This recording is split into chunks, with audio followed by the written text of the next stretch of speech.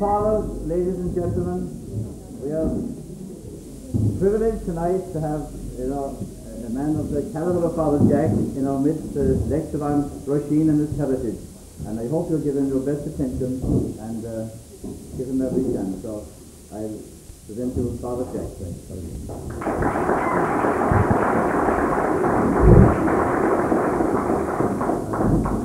Thank you very much, Sean, and hello to you all, fathers and sisters and all friends. Now, I remember one time here I have a parish priest, and his curate was always getting caught when he came on like this in the sermon, and I couldn't think of the next thing. And he said to the parish priest, he said, I suppose it's the devil. God says the parish priest, he says, when I'm going to begin to talk, he said, not even the devil knows what I'm going to say. So maybe I feel a little bit enlightened. I feel a little bit enlightened that man, at the same time, Rusheen and his heritage, we need to go back a bit. I remember at school preparing to be a priest in Maynooth, the dean took us to see the president each in turn, and I was introduced, and the president asked me where I was from, and I said Ahina, and the dean jumped in here from Sligo, some place, and he said, he never had that place, some town near it. And I was just about to say Macroom, going to catch it when the president said, Ahina is Father Doyle, is the parish priest there, isn't he? And he proceeded to tell me other things about it. Then in England, Bishop Warlock, who was an Englishman, again, it was the same experience. He asked me, was I from the Rusheen side of Ahina? And so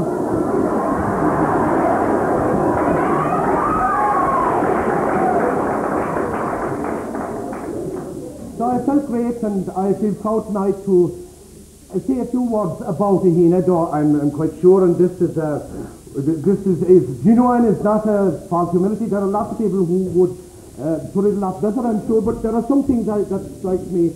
There was that one time he was boasting about his genealogy, and he met a friend of his, and the friend said, how far back can you go? He said, I can go back to my great-grandfather.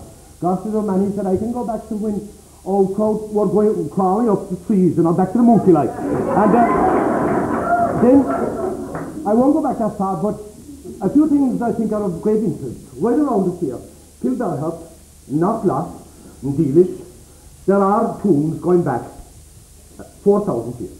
And there's no doubt about that. The Bronze Age. And the people were buried there. Many people. There were certainly a community and a few communities in this area 4,000 years ago.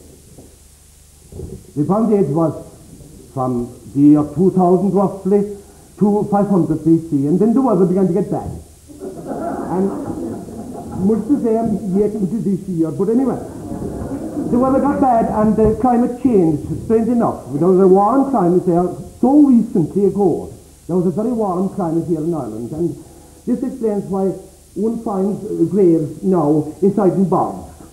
It appears certain that these places were not bogs when the people were buried there originally. And moving on then, right up to the time of Christ, there were people here and didn't know that Christ was after coming at all. Margaret liked to buy a school, and on the parish priest called home in the evening, and he said to the parents, he said, you're a young lad, he knows that, he said. He said, he didn't even know that Christ died. That he said, laughed at the parish, so we don't hear a bit up here.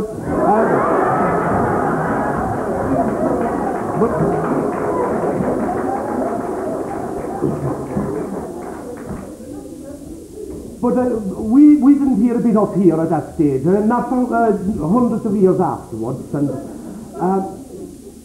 in the time of Christ, there were two great feasts in this part of the world. One was on the shortest day of the year, and there was feasting, and relics of it have come down to our own day, that of putting the baptismal cake at the door. There was this warding off of hunger for the year. And then, on the 21st of June, the longest day of the year, there were these big fires. And when Christianity came to Ireland, these pagan feasts were made Christian. In other words, I'm talking about our pagan heritage here in Rusheen being translated into a Christian heritage. We have St. John's Well, and we have the fires.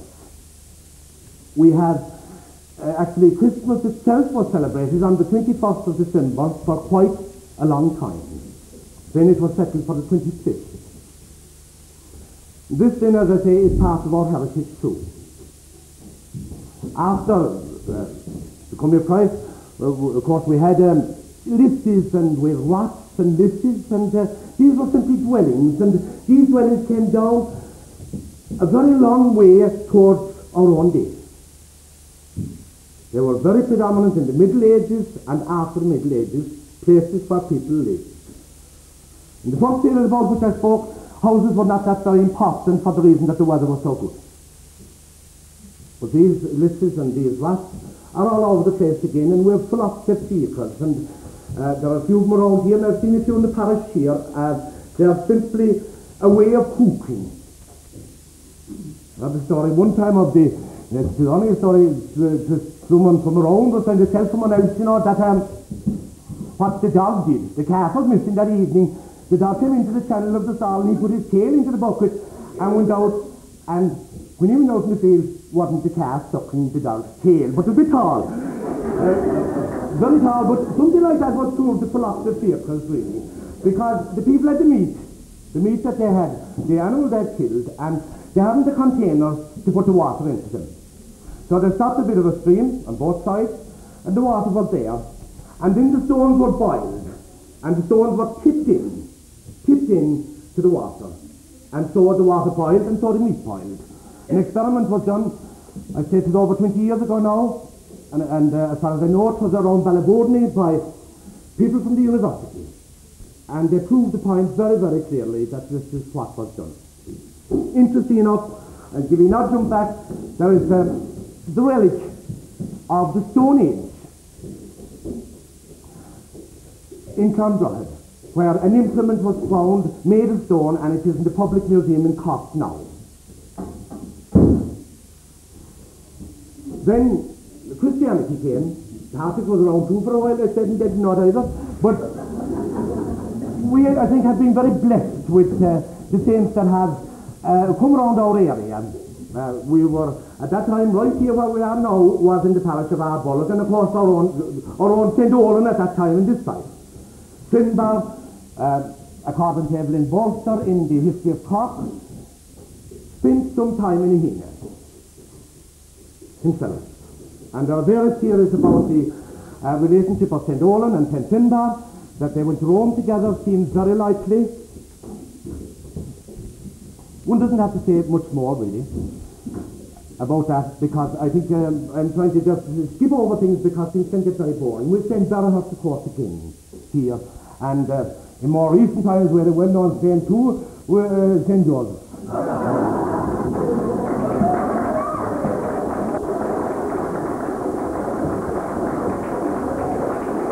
And I who claimed himself that he was to wear the hair long to honour the saints of old.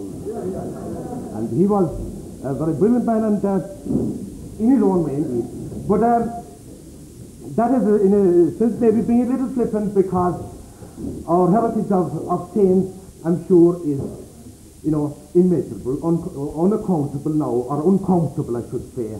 Because so often the saint is the one that you never notice to be extraordinary at all, and this is how things went along then. We know little enough about the centuries afterwards as yet. And there was a paracroning here some years ago, but there was also a paracroning here in 1470. And there's quite a lot written about that man, because there was a Vicar General in Cork who was meant to be bishop. So the Bishop Jordan, that was there at the time, Cork and Clyne were one diocese, and he was, sorry, they weren't at the time now, in 1470 they weren't, so about 10 years later. But he was meant to be bishop, and the bishop was fairly shook. Jordan was shook. So he wrote a letter to Rome. He wrote a letter to Rome to say you did. And they wrote back and they made that man the Vicar General bishop. That is historical fact. Then of course, someone else ordered it afterwards, and Gordon got a bit better than he was even.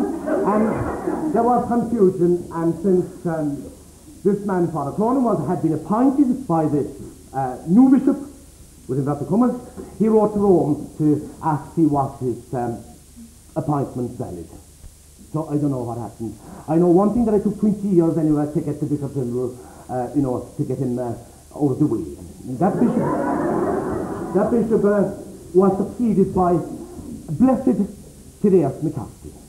So again, in our heritage there is a contact with Blessed Thaddeus McCarthy from West Cork, who was for a while the Bishop of the United Diocese of Cork and Ross.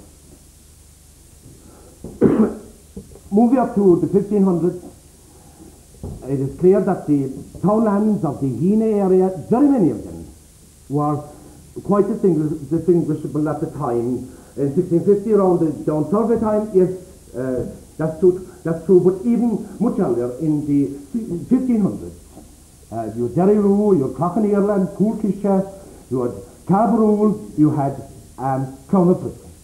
There are many others now, and excuse me now, because one doesn't have to mention every one of them every time, I think, so you may feel a bit let out of it, but in the 1500s, we're quite clearly the townlands, the names that we have to this very day. And there's no record of plantations or Bay of Gobland in that century, but it does appear that it was very, very wooded. Very wooded. And our friends from across the water came over and bought the land, took the wood off of it, and sowed the land again. That happened in the neighbouring parishes around in the 16th century, that's the 1500s. In the 1650s itself, we find in a Henide a very, very big plantation, wooden plantation. Those are the remains of the wooded parish that probably existed less than 100 years previous to that. Now, moving on then, McCarthy's were in charge of this part of the country for a few hundred years, in the 1500s and in the 1600s too, indeed. And they, I won't go into it really because I'm not able, but the one thing that's interesting enough, like, was the whole family of McCarthy's that owned, and their associates that owned the land. The whole family. The people like Daly's, and the derivation of their name is that of a doctor or, a medical man. You had Riordan, which was Rivardine, the poets of the king. Names like that had they had a meaning, many of them, even though some of them were simply colours. This was an introduction in the 12th century when it became law that each one would take a second name. Previous to that, and that's not so long ago, like, in the 12th century, previous to the 12th century, it was very, very unusual to have a second name. We have, I'm sure Jackie Callan won't mind me saying so, but I knew his father's Jane Sean Owen. And this type of thing was the rule of the day in those days. And it's lovely to see that bit of the heritage coming down in the name I've just mentioned, and I'm quite sure that you know many names as well on the same lines.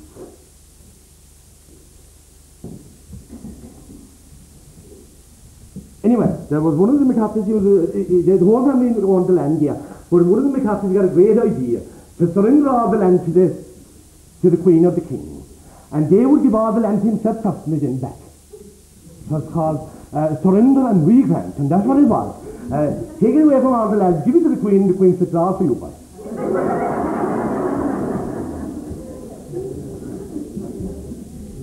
He was succeeded by a son-in-law who used to write to the Queen, and the letters used to be very flattering, And the Queen used to say, apparently, when she'd hear that was from McCarthy, she used to say, more the blarney, and that's where the term came from, around 1600, blarney. A talk that may be truth, but it may not. Usually a bit of a mixture, but well sweetened. Anyway, towards the end of the 17th century, in about 1690s, McCarthy got fired, and it was the last confiscation of land by the English. in our own parish. And in 1704, the land was put up for sale. Our parish was up for sale.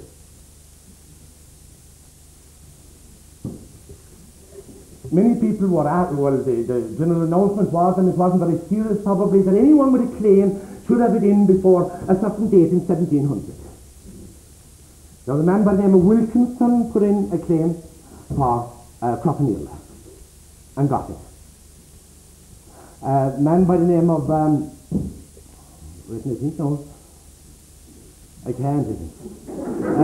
So Carver anyway, another man put in a claim for that, and Purcell, he got it again. A man by the name of Reardon, and this is a very strange coincidence, put in a claim for Derry Roo and didn't get it. Now, it's quite possible that the other two people were Protestants, you know, and we're talking more about politics now than about religion, really, and I think that is something that should be made very clear as well. We're not talking about the religion, we're just talking the very fact that they were English, probably meant that they also had the Protestant religion. Anyway, the rest of the parish was for sale, and the hollow sword blades, a company in England, bought the parish. In turn, and in time, and in turn, they gave it out to the landlords, whom we all know, like Mr. Cooper and Mr. Woodley, all those. And up in the 1890s, then there was the Land Purchase Act, and we have the people who are there this very day. Back in 1821, there are people that we still recognise as holding land in our parish. The Ambresses had 230 acres of land in Carbaroon, Toomies of Inchleah, and many others like that had land, but the land wasn't really owned until, you know, the end of the last century. And I thought, in a sense, that's nearly enough about the land and so on. The important thing then, as regards our own school, I think, and I won't be able to do this for much longer, as I am. You can either go to sleep or I'll take a walk out. But in 1831, there was the Education Act, National School Education Act was passed, and resulting from that, it claimed that we had the best education system in the world. The English Education Act didn't come for the more than 20 years later. There was a lot of hassling this way and that way and the other way. Indeed, there was. But that is something that we have, you know, in our heritage as well. Something for which we are grateful, even though it took us 50 years ourselves to get a school right here. It started off in 1831. We had, of course, our own notions about the parish, and I feel myself that this is one of the reasons maybe that Ahina didn't figure as strongly in GA as did our neighbouring parishes of Ahabwallock and Clondroyd. Ahina men certainly played with Ahabwallock, and in 1890 both Clondroyd and Ahabwallock, they won very important cups here in all parts of the country. We were a very young parish. We were a parish getting over scars. Nationalism was something from the 1850s on that was catching on. It was getting people together for nationalistic reasons, and it's hard for us to understand that prior to 1850 there wasn't really nationalism. That was much more broken up. Here as the country were moving together, things were getting Irish games and so forth were coming along. We had tellers who played, as I say, with our Bullock, and you know, with others as well at different times, and with some too who later on in the time played with Clondroyd. The Bullock fellows actually, they won this cup about which I spoke, they won it barefooted. None of them were wearing shoes. That was in 1890. We are still a young parish. We're a parish being knitted together, and I think we're unique in that respect.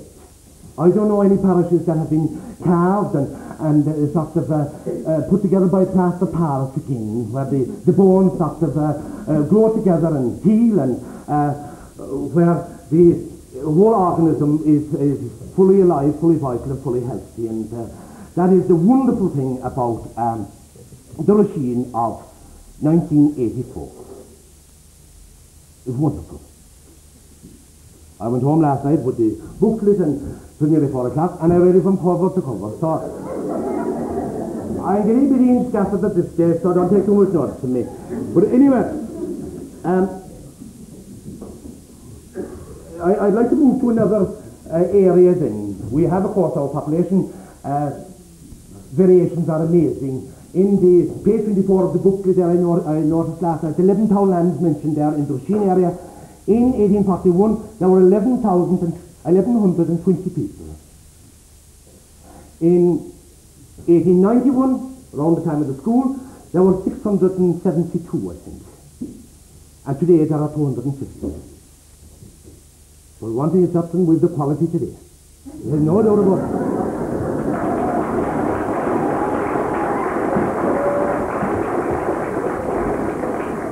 And that's that plan, you know.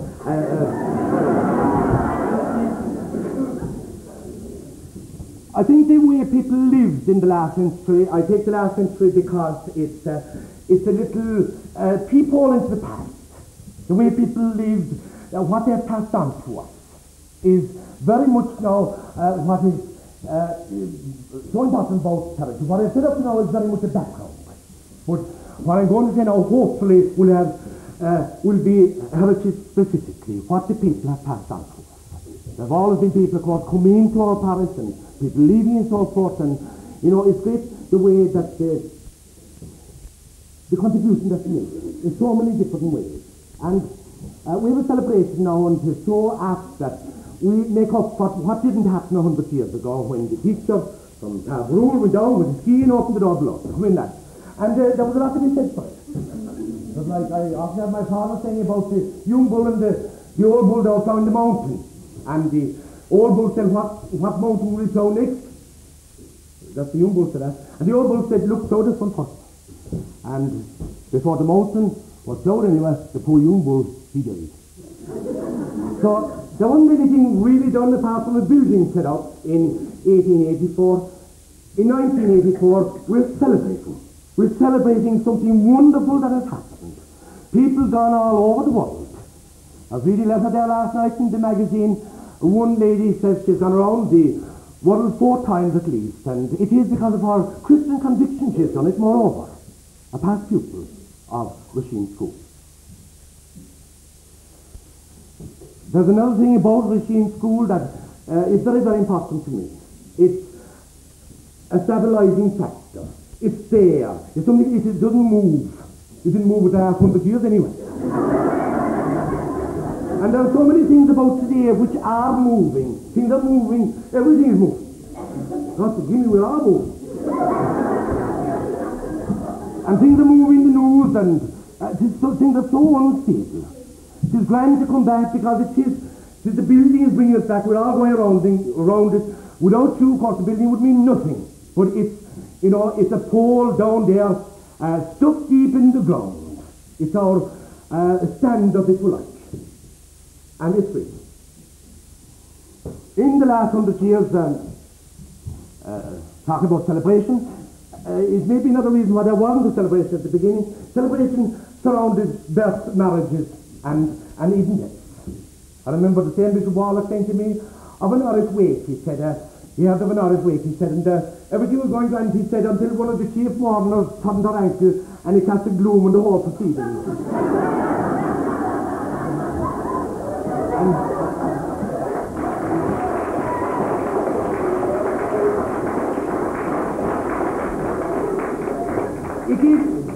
It is in a sort of way, you know, a little summing up of many of the funerals that took place. And I don't know, I have to go into this because you know it yourself. You've helped it yourself from the different times, and often the cost of being inside in bed, and the bits at the back of the up here in the stomach, and of the whatever you sniff. No, yeah.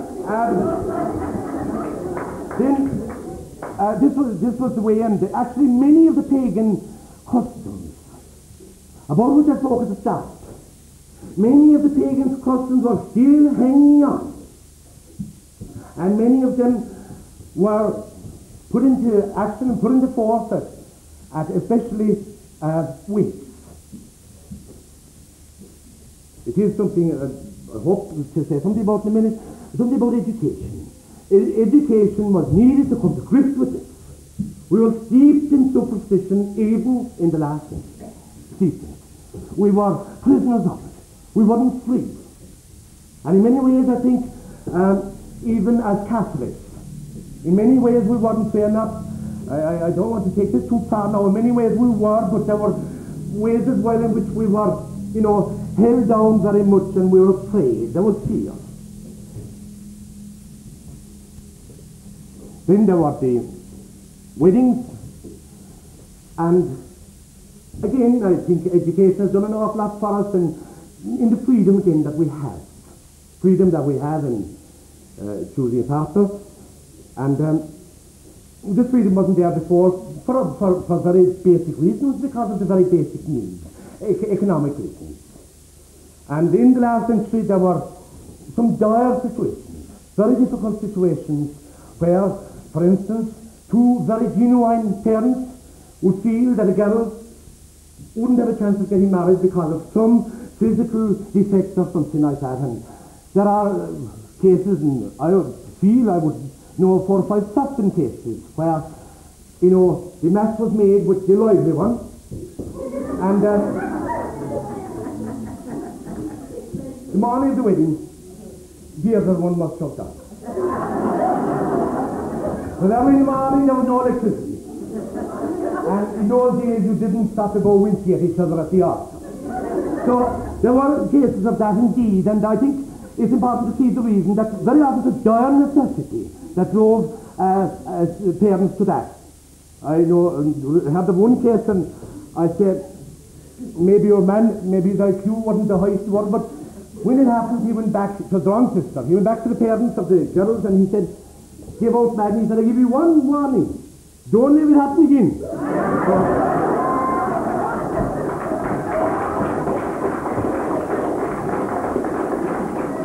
In another case, there was the case where a man, and he was somewhat related to myself, and he was matched with this woman, and he was married off to a woman that was blind.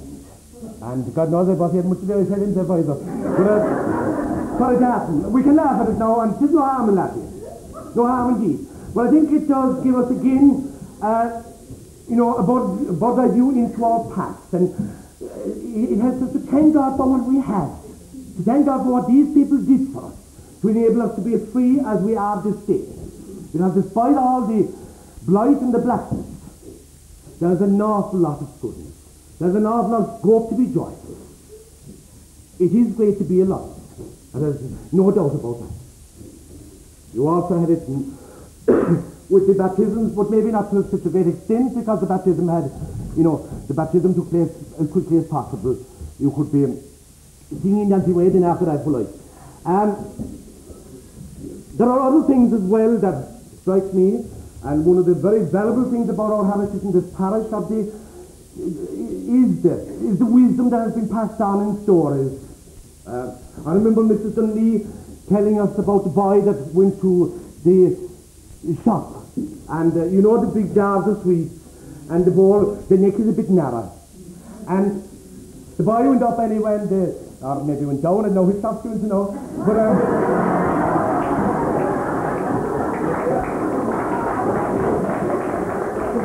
anyway, the shopkeeper was very kind, and she said, you can take a sweet. So he took a system. And of course the hand couldn't come up. And the shopkeeper, to teach a lesson, said, no sweet now, no sweet now. So that made a deep impression on me, a very simple story. I remember again, Master Welch, who taught us many things too indeed, he telling us about the lazy man, to the model in the evils of laziness, And this man, he was sitting the potatoes, and I've told the story a couple of times before, but from that man I got the story at school. He was a very lazy man, and the neighbours were surprised that he ever got around to sitting the potatoes at all. And they were a bit surprised that he did nothing with them until it came to digging time. And when he was digging the potatoes, anyway, they were very small, white queer kinds of things. And the neighbour said to him, he said, Johnny, they were having the potatoes. Well, he said, it was like this. I I left them to God, and God left them to me, and between the two of us, they went to the devil. There's also, tell you, it's another story about people, people who had a nickname called Shocking, and they were from not from our own parish indeed, but the Shocking, of course, in Irish is, as I hope I'm right, is watch out, be careful, be careful. And what the original story, the reason the people were called Shockings, and supposedly anyway, is that the wife died, and they were shouldering around the church, because the western half of our diocese, or the western end of it, and they were around the church anyway, and then the coffin hit the corner of the church. You one more up inside. And they went home anyway, and she was alright, she wasn't too bad. But she died about a month after. She died right. And they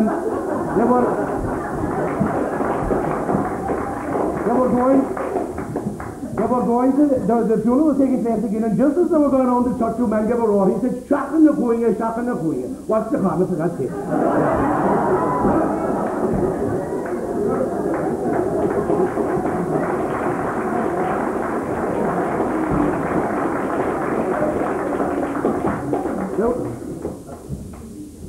Sorry, the time is quickly way between. There were other stories as well, and there were many stories from people in the parish indeed. There was one old man here, he was about 90 years before he died, and he was a great man indeed, from our own community, and the one thing, all right, like he did think that another man was a bit curious, and what he was right around didn't make any difference anyway, and this man, as I say, was over 90. And he got notion dying like. And the man that he thought was curious caught the same, and he said to your man, anyway, I use a fictitious name, he said, Danny said, how are you? Dr. Danny, and did with 3 days. And your man said to him, and he said, how are they on the other side? Well, he said, I tell you the truth, every one of them is minding his own business.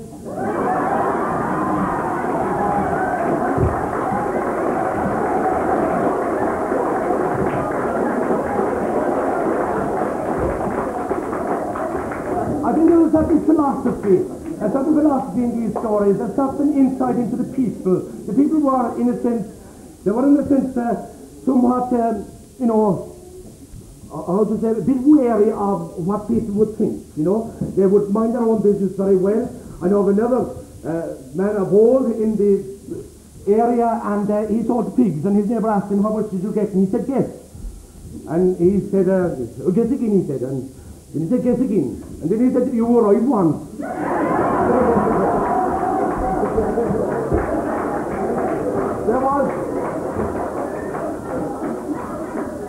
There was a certain amount of that, you know, and the man about whom I was speaking now, he's dead with many years indeed, but his father, before him, he was a very clever man indeed, and the time of paying the rent, to make an impression on the landlord, what he'd do, he'd take off his two shoes and on, well, he probably had any stockings, but he'd run around then, and his state didn't want the neighbours meet him, with the result that the barefooted rent-paying man was very embarrassed.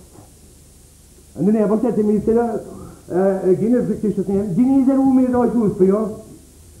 10 to 1, he said, you'll never see him anyway. He said, of course he was referring to the legs, like that he wouldn't see God, so God made the legs.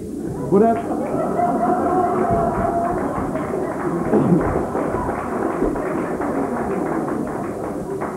I better finish off because we have a bonfire to light it, like, you know. And a few little things I would like to say before finishing. One is that what education has done for us, to my mind. We are very much inclined to think of the past, and I would say, well, with nostalgia indeed, and being sentimental, and there's some beautiful things done. But some beautiful things have taken that place too, I believe. I've researched some. Superstition. Superstition was frightening in many respects, and I honestly believe myself that superstition was at the level of black magic in certain situations. There was a hate existed at times in the past that one finds in, pagan places.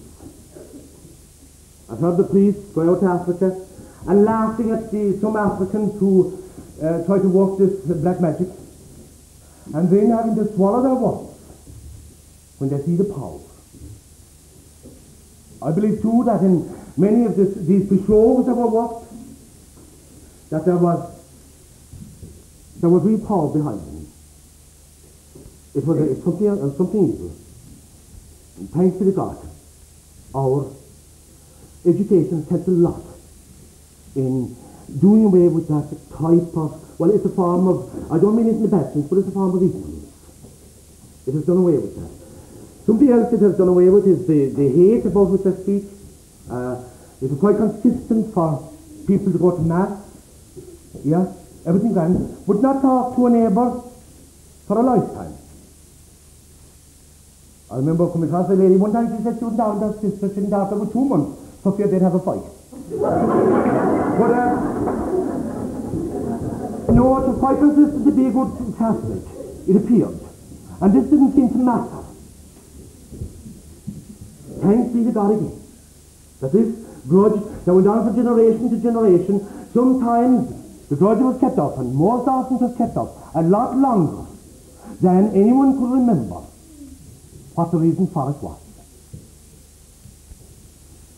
Then there was class distinction too, and that has to be fixed. Again, thanks be to God. There is the respect and the equality in the community. It's like a different part of the body. And I see it here in Rusheen. It's inevitable that at times there'll be bits of tension. But we'll have to swallow our pride and realize that we have a part to play.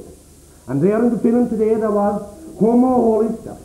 The Spirit of God is there giving each of us his part to play. Because we do belong together. No man, no woman is an island. Not only that, but we're more closely related to each other than blood brothers and sisters. There's no doubt about that. The little child may be 2 months old. When he or she, we say when he bites his toe and gets a nervous fright, realizing for the first time that the toe belongs to himself. Correct. It's in this way we belong. And some people will get some jobs to do. Some people will get limelight. There'll be another time for someone else. There may not be. God has his ways of doing things. And it's for us to try to be as positive as we can, because of the wonderful heritage we have, so that we may pass it on to those coming after us. We are a little like the wild geese. They fly along. There's one in front, and he, or she again, is about 6 inches in front of the others who fly like this. And he breaks the wind for the others who are following. When he gets tired, he just falls back in line, and someone else goes out in front. And when one gets sick, 2 others go down with him, and the others go along, and then the other 3 follow. There's a model there, I think, from nature itself again. There will be times that we'll feel a bit let down, and this is about my third last sentence, but it does remind me of this man. He was back a bit west here anyway, and he ran out of work in the old days, and he said he'd go to England, and he walked as far as Corkery, and he claimed himself his son visited the ways over. He was trying to make the story a bit better, I suppose, but he went over anyway, and he got a job, and he was doing very well. But he got sort of a bit lonesome, like, and he would go out to socials. And this night he was dancing with a coloured girl, she was more black than coloured actually, and she liked her indeed. She was a lovely girl. Lovely girl. But she said, will you walk me home, Paddy? She said, or Johnny, whatever his name was. Oh, he said, I walked from Killarney, he said, and I swam a bit of the ways over, and I said, no, I should walk you to Africa.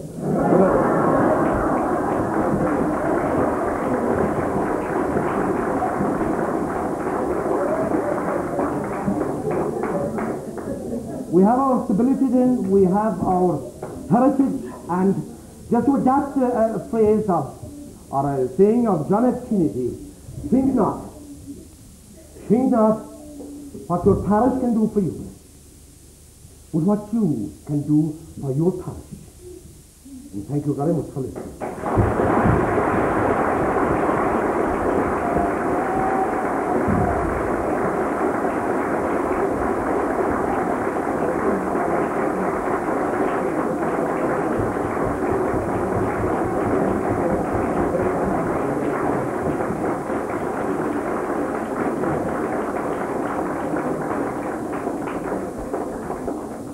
I know, Reverend Father, ladies and gentlemen, you've enjoyed listening to Father Jack as much as I have. And now I just ask Peter Scanlon to propose a vote of thanks to Father Jack. Mr.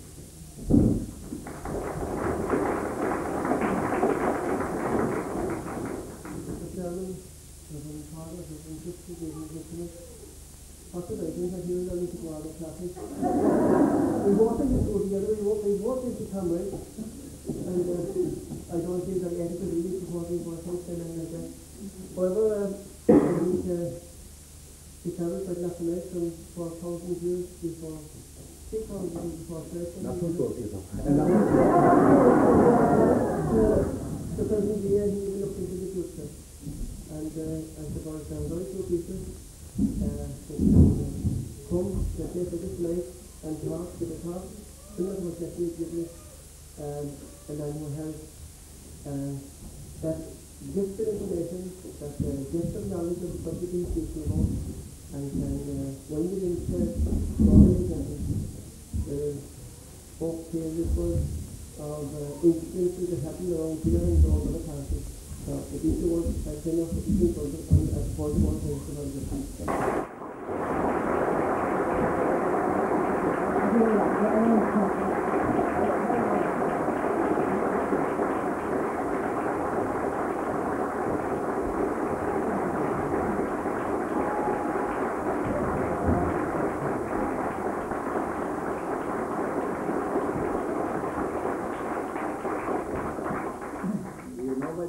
They don't want this to go, Father Jack. So I'll ask Father Pat Connell to second that vote of thanks.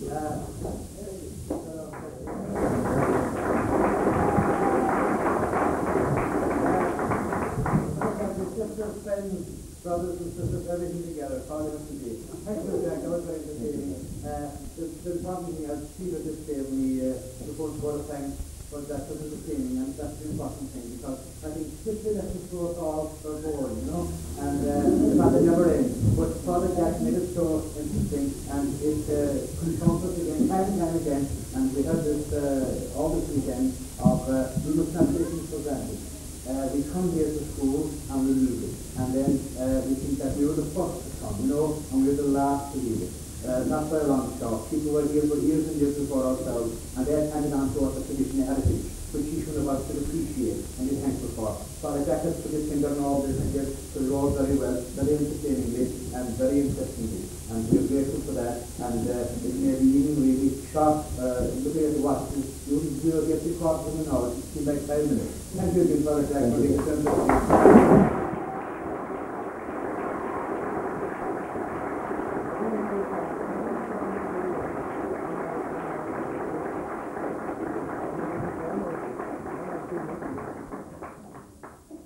Now, Reverend Father, ladies and gentlemen, you have Peter propose a vote of thanks and Father Pat seconded, and I'd ask you just once again to express your appreciation and to convey this thanks to Father Jack. And maybe perhaps before you do that, you might, the best tribute we could give to his talk would be to show how you show your heritage in the way you dress up for the bonfire.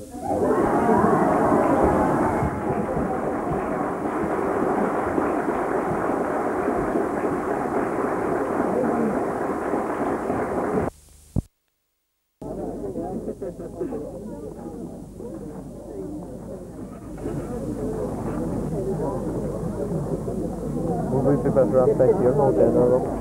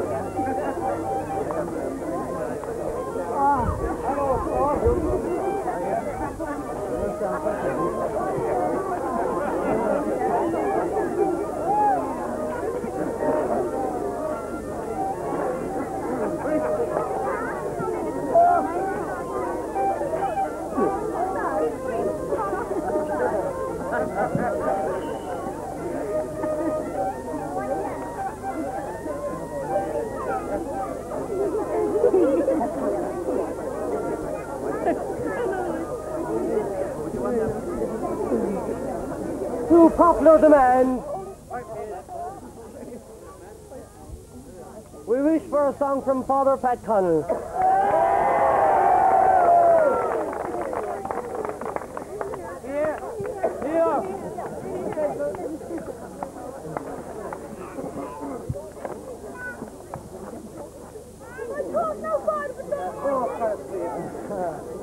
I'm in my country dress.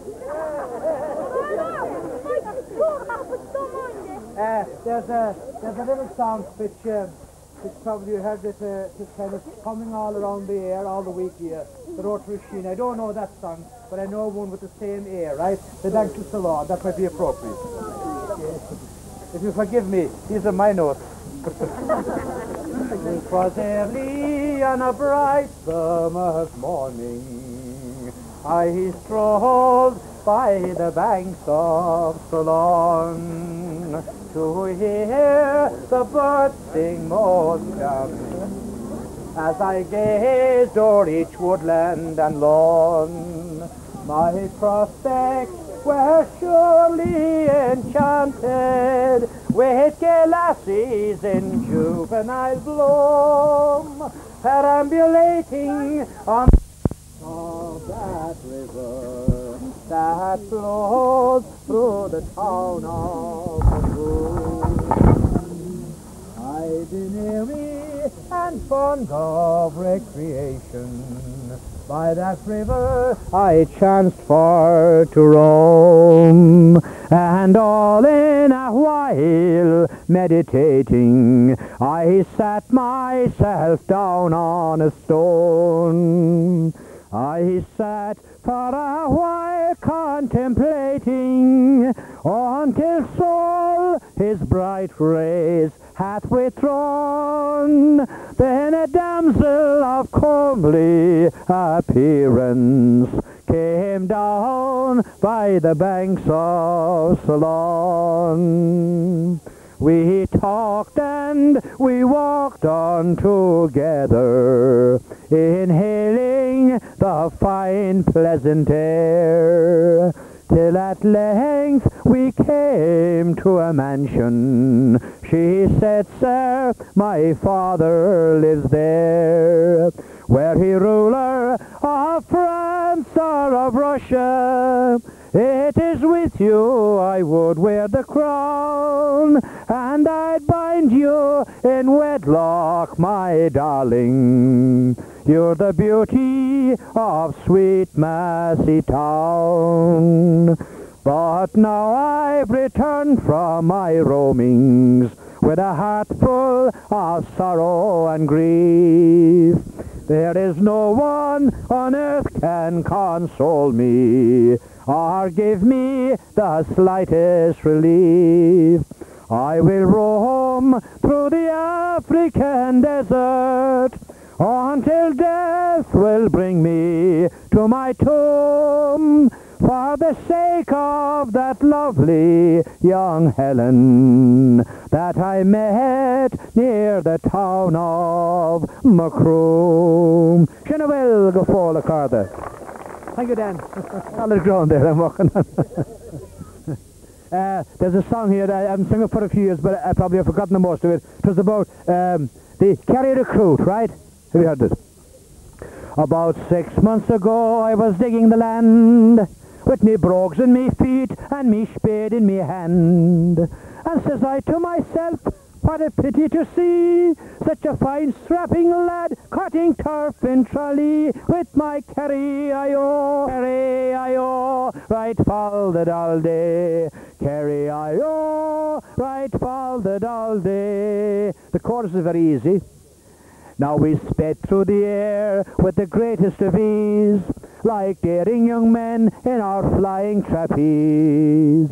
Then my heart nearly stopped when I thought for a while we'd get a queer jolt if we ran out of oil with my carry-I-O, right fall the dalday, carry-I-O, right fall the dalday. When we got to Katanga, we landed quite sound. I was thanking the Lord to be back on the ground. Then this queer hawk came up, shouting me babutu. Oh, up then says I, and the same sir to you, with my Kerry I-O, right fall the Daldy. Kerry I-O, right fall the Daldy. Then up came Lamamba, a man of great fame. He asked me my country, and I told him my name. I told him before, and I'll tell him again, that my father and mother were two Kerry men. At my Kerry I-O, right fall the Daldy. Kerry I-O, right fall the Daldy. When my 6 months are up, and I hope 'tisn't 10, I'll strike back for Tralee and dig praties again.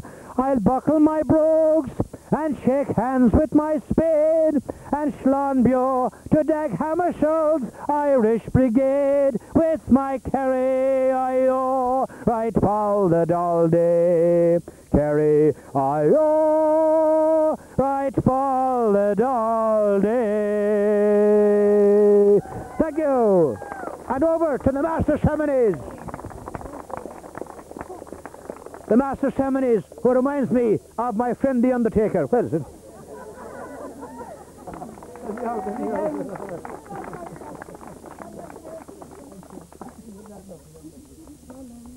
Now look here, Romy, I can't see many volunteers for singing. I'll have to pick one myself. I think we should stay with the clergy, and fathers and children just ducking behind someone else. Come on, Father.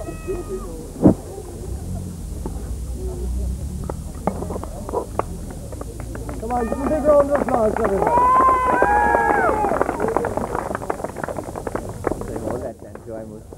Yeah. Well, no, I'm not wearing I was going to say my wedding garment, my garment. Sorry. But I'm wearing a Pioneer Pin, so that's as good as any. Well, now I'll sing, what do I sing, I wonder? Eileen O'Grady, so if you'll all join in the chorus. There's a sweet little lady called Eileen O'Grady, and I long for to call her my own. Sure, I won't be contented till she has consented to be Miss Bonnie Malone. I first met this treasure while walking at leisure along on a bright summer's day. It was out near Warren, the top of the morning. I just said to her right away, everybody, come, come, beautiful Eileen, out for a drive with me. Over the mountain, down by the fountain, home through the valley, sure won't it be lovely? Don't be unkind, make up your mind and we'll drive to Castlebar. To the road, I'm no stranger, for you there's no danger, so hop aboard on the old Johnson car. When at last she consented, I felt quite contented. For me, 'twas a moment of bliss, as we drove to Killarney without any blarney. From Eileen I stole a sweet kiss. We both sat together like birds of a feather. She whispered, I'll tell you what she said. She promised me, Gorai, to share joy and sorrow, and to her I'll sing when we're wed. Everybody, come, come, beautiful Eileen, out for a drive with me. Over the mountain, down by the fountain, home through the valley, sure won't it be lovely? Don't be unkind, make up your mind and we'll drive to Castlebar. To the road, I'm no stranger, for you there's no danger, so hop aboard on the old Johnson car. Thanks very much. Do I go in or do I? Yeah. Let me see, what do we sing?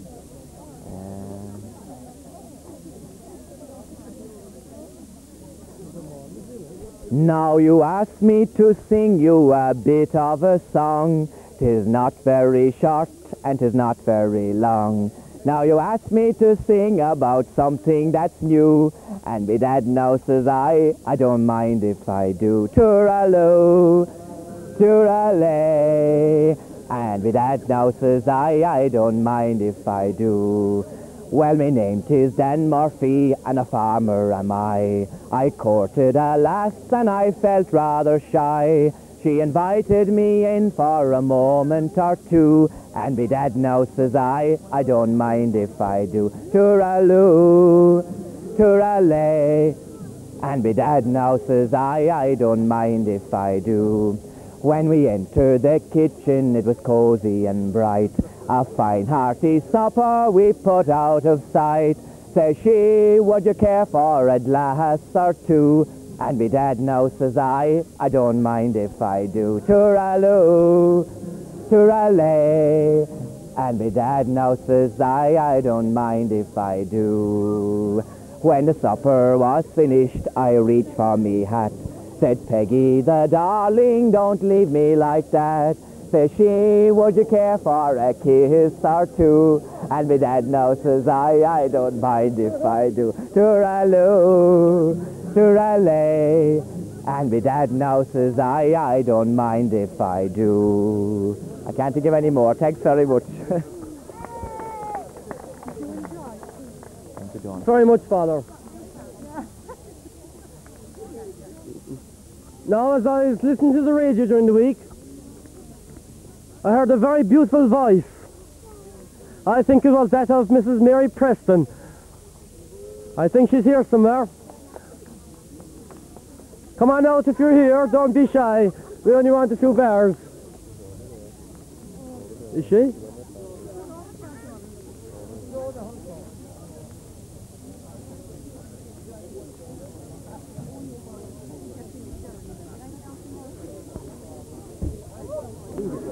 All right? This doesn't work, does it? What do you know?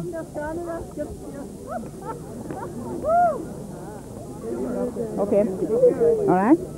She lived beside the Anna at the foot of her sleeve, the man, a gentle Irish Colleen with fair eyes like the dawn.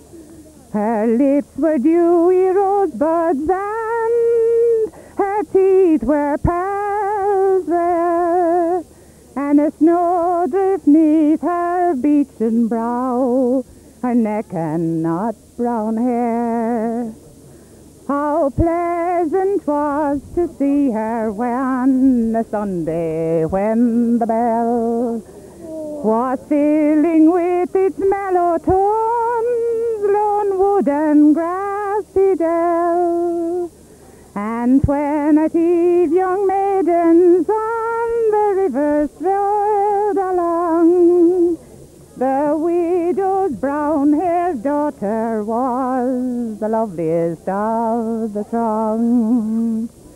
Oh, brave, brave Irish girl, sure we well may call you brave, but the least of all your pearls is